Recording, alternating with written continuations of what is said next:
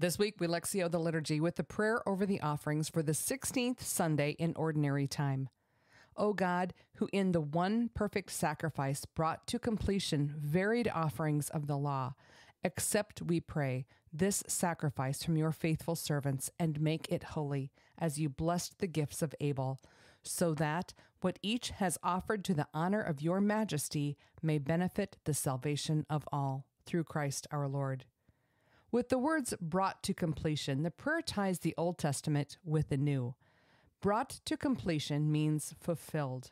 The sacrifices in the Old Testament foreshadow the perfect sacrifice of Jesus. He was the sacrifice, and the cross was the altar. He not only completed the old, he brought the old to its fullest expression. In the prayer, we ask that God equally accept and make holy our offerings as he blessed the gifts of Abel. In the Latin form of the prayer, the wording is a bit different, and we find the word sicut, which asks God to bless our offerings with the same blessing as he gave the gifts of Abel. In Genesis chapter 4, we don't find any words of blessing other than God looked with favor, or he had respect for Abel's gift.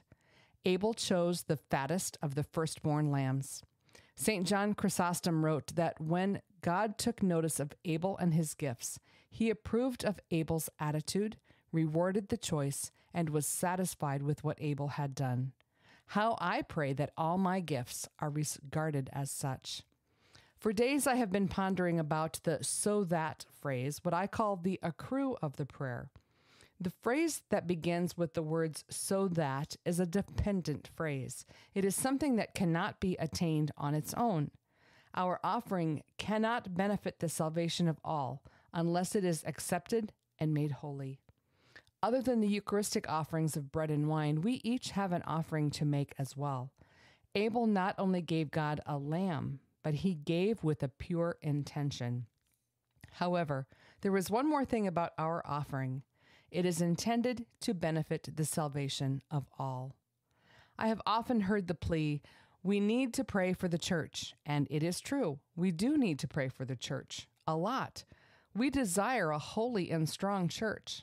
However, a holy church doesn't just fall out of heaven.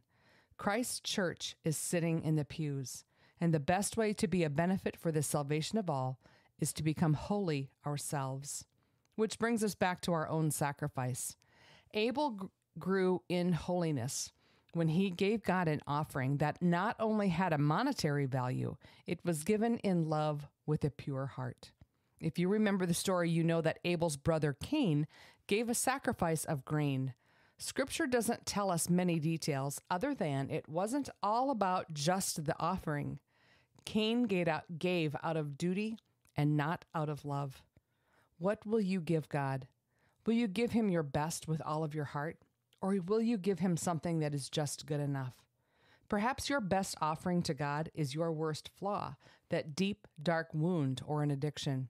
Because an offering given to the honor of his majesty will benefit the salvation for all of us, and the church becomes the body of Christ that it was meant to be.